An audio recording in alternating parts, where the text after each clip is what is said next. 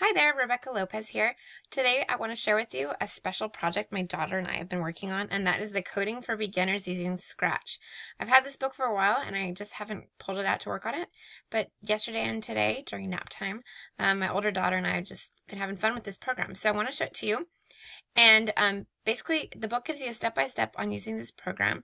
It was created by MIT, and it's just a fun program. It talks about how to build, stuff. I don't even know all the words for it, but we're doing it.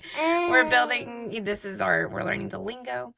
This is our sprite. We have a cat sprite, and we have a mouse sprite we created. We had a little bit of a problem with it. Yeah, we had to add certain things, so we're kind of problem solving as we go. And the book tells us to solve those problems, so there's nothing wrong with the book. It's not a book.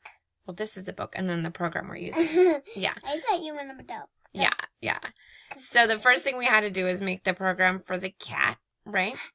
So we learned how to add all these fun things at the top to change the settings, the steps. We kind of made it our own. We wanted to have them start. We had to have the cat, make his legs move around. So there's a lot of things. I know he's upside down. We just played the game. I'll show you in a second.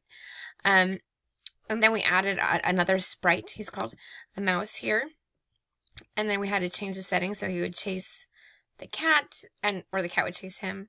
So it's just really fun. I mean, like I said, I don't even know the terminology, but I have it all here, and I'm learning, and my daughter's learning.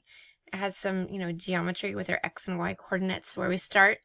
They all have to link together, and they won't go together if they don't work. So it's kind of foolproof. You can kind of play around with it. All these different things with the looks and sounds you can add. You could change different things that it says.